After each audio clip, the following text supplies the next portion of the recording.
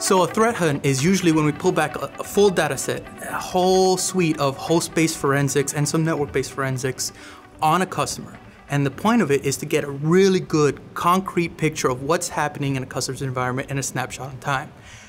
We do this not because we love pulling back data, but because we need to have everything in context in order to really be able to look into things that might be outliers.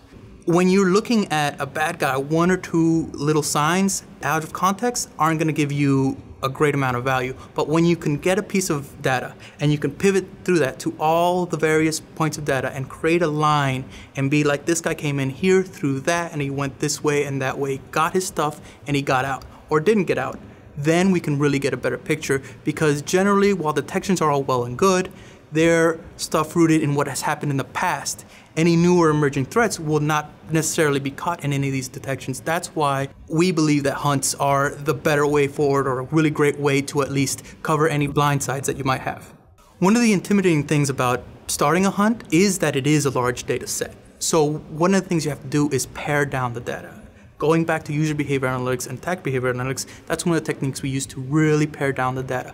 Once we have a very good established idea of what is definitely good, absolutely unequivocally good, we can pare that out. Just pull it out and just start looking at the things that are deviations, looking at the things that could give us more value. When we perform these hunts, sometimes we'll come back with some gems too. For example, one time I was going through some hunt data and I kept seeing account creations.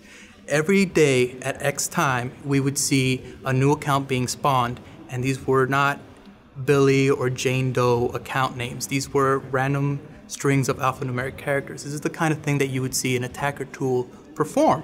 A bad guy would come in, he'd go through a user who clicks on something, and then he'll create a new account so he can better pivot through the network. Obviously, as soon as I saw that, I was in panic mode. I go in, I start looking for everything I can.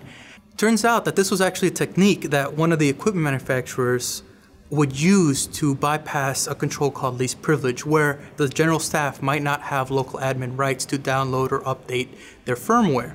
So this company would create a listener, and then once it's ready, it would create a new account that has these privileges, go out, grab the update, and bring it back, and then everything looks great and nobody knows. Even though it turns out that there wasn't an attacker, we find more often than not that this is a good value add to the customer, letting them know what's happening in their environment.